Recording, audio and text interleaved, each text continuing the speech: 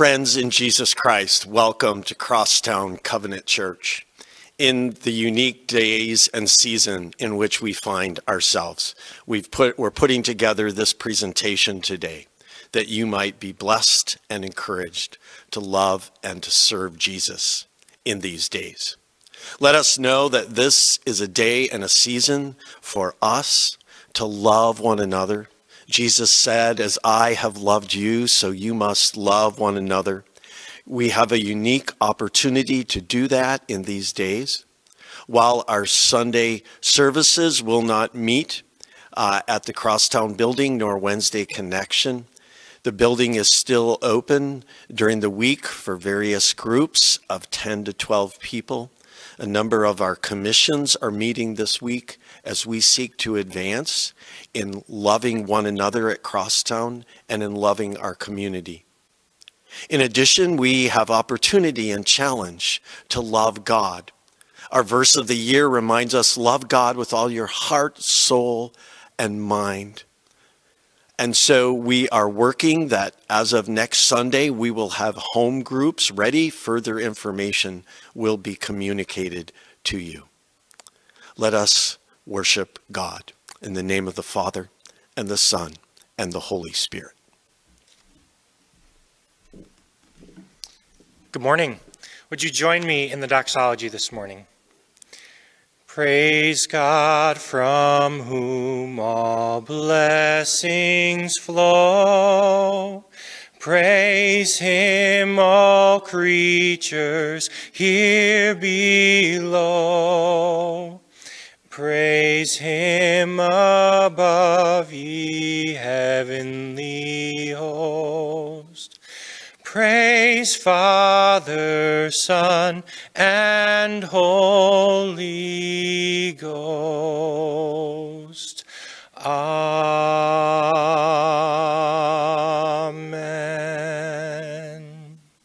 Amen.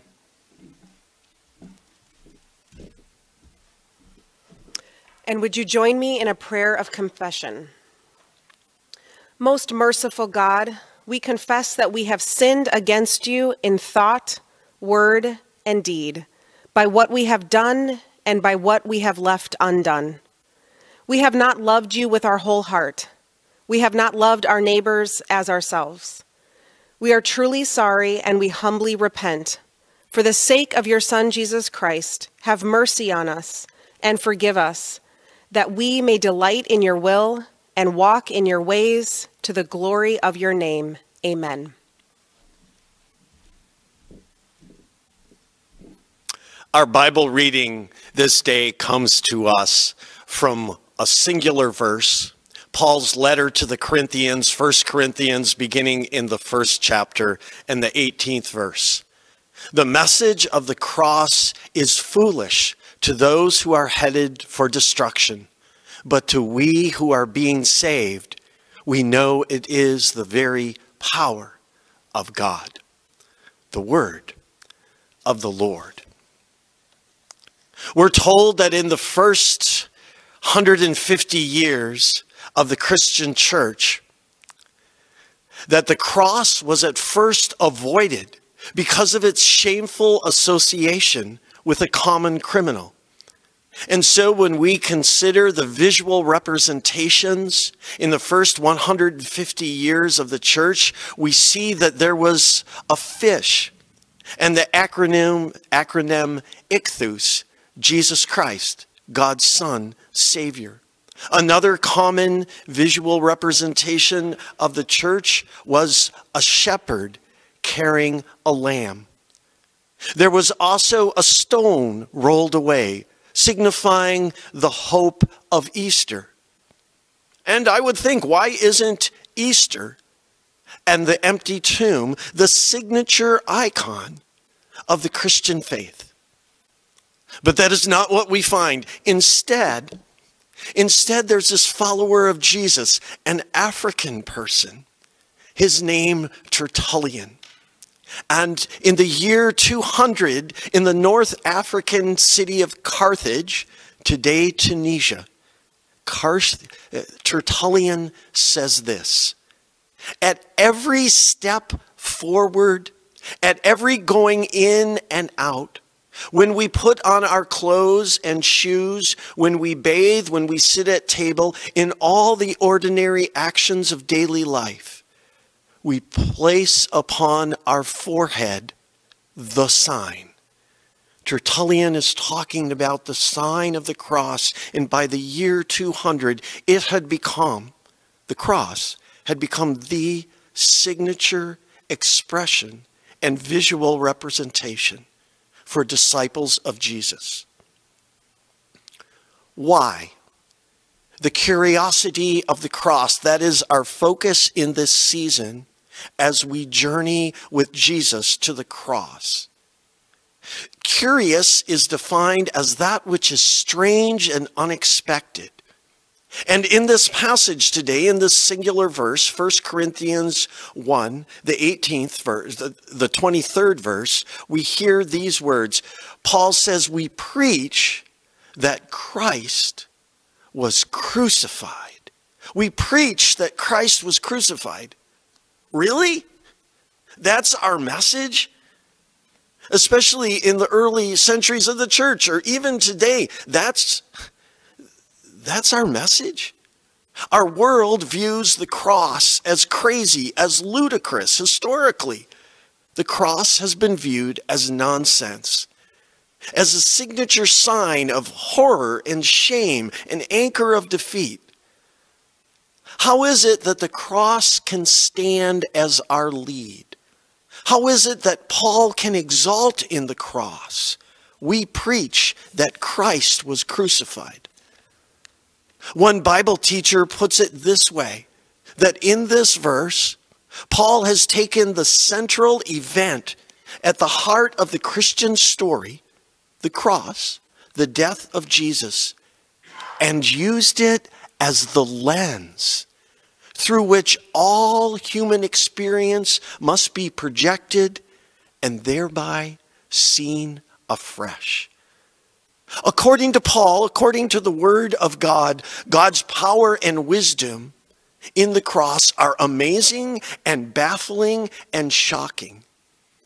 A common term we use today is counterintuitive. The cross defies human logic and rationality.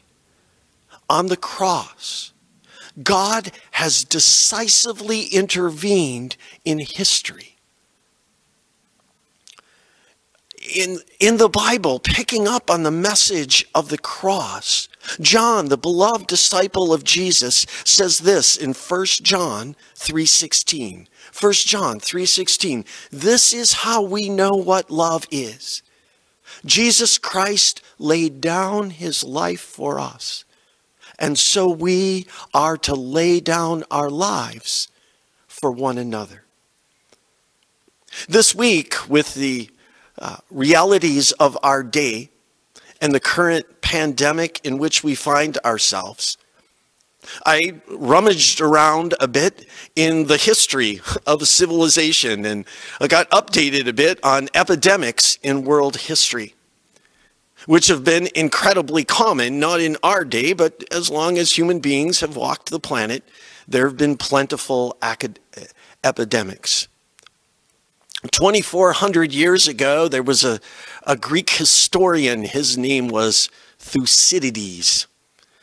And in his work, he writes and comments about the lack of love that was expressed by, well, himself and his fellow Greek citizens in the face of epidemics faced then. Thucydides writes, they died with no one to look after them. Indeed, there were many houses in which all perished through lack of any attention. We're told that in the history of the world, when epidemics struck a particular city, it was common that 1/4 to 1/3 of the total population would perish. I found it interesting and noteworthy to learn that the last epidemic in this fair city of Minneapolis was 1924 to 1925, smallpox.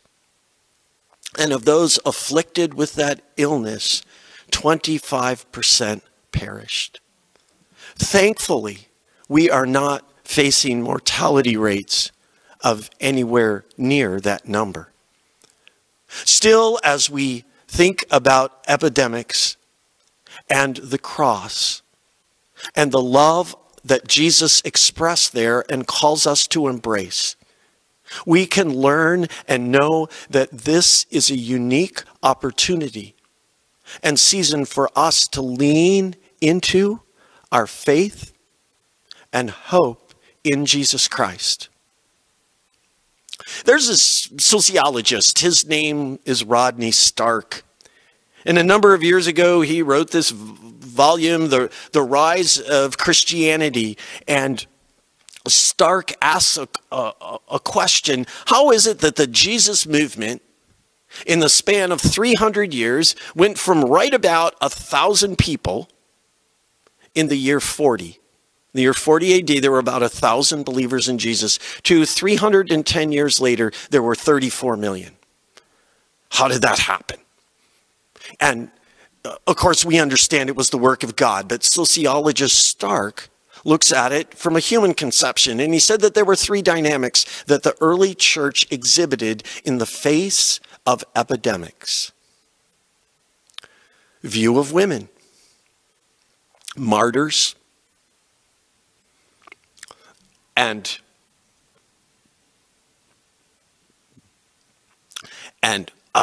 view of women, because the women were not highly regarded in the ancient world, and the Christians said, women, they're 52% of the population, they're crafted in God's image.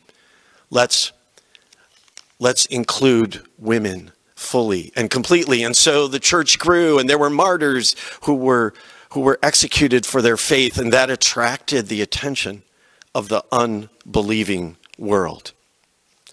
But there was one signature movement exhibited by our predecessors in faith, our sisters and brothers in Christ, on whose shoulders we stand.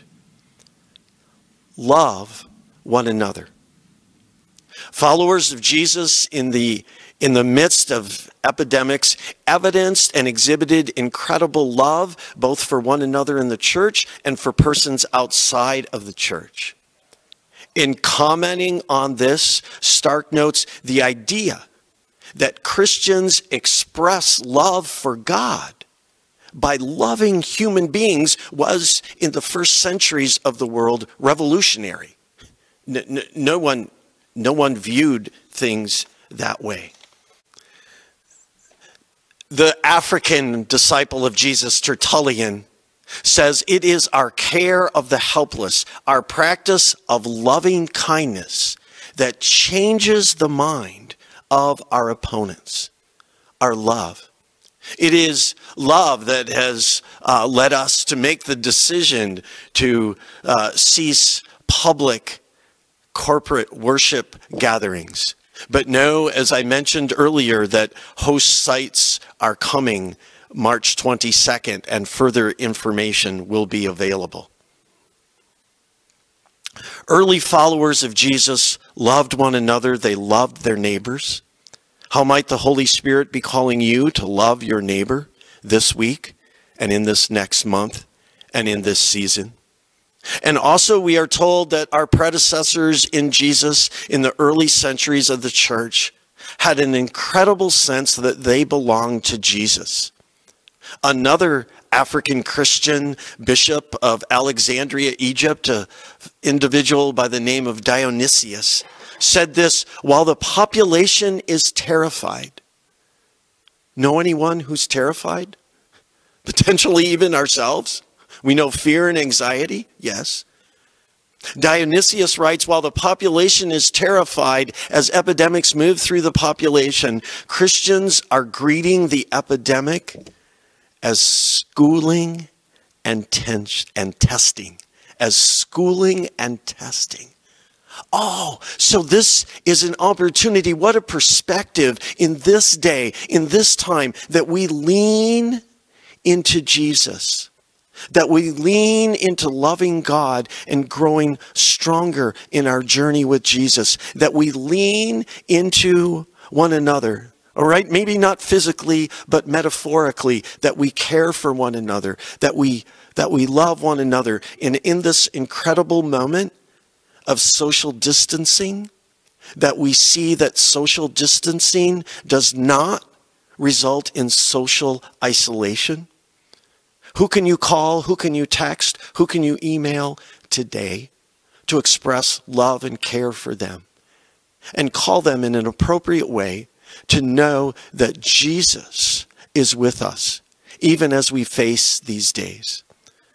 The cross of Jesus Christ, it is our hope, even and especially today. My lifetime signature quote about the cross comes from the British pastor John Stott, who wrote some time ago, "I could never believe in God if it were not for the cross. In the real world of pain, how could one worship a God who was immune to it? The tortured figure on the cross," Stott writes, "that is the God for me." He continues, "On the cross, we know that Jesus laid aside his immunity to pain. He entered our world of flesh and blood, tears and death and viruses. He suffered for us. Our sufferings become manageable in the light of Jesus' victory on the cross. We preach Christ crucified. It is our hope. It is our life. In the name of the Father, and the Son, and the Holy Spirit. Amen.